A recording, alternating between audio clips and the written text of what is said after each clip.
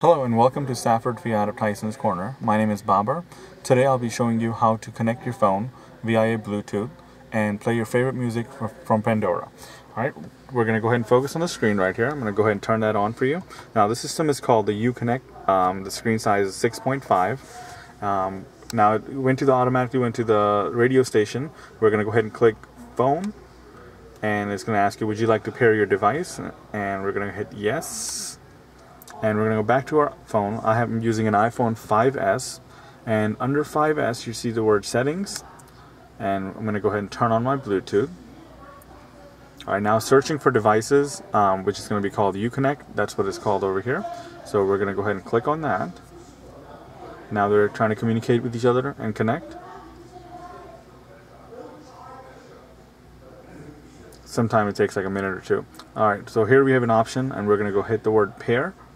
And obviously the pin numbers have to match. Make sure that is good. Except over here.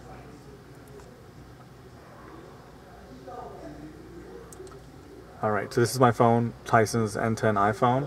And I was showing you that the phone and the audio device is ready via Bluetooth. So we're going to go ahead and hit OK. Alright, it's downloading the phone book, and eventually it'll say the phone is ready to be used. So just give it a few seconds. Alright, now it says phone ready. Now we can go ahead and hit the word media.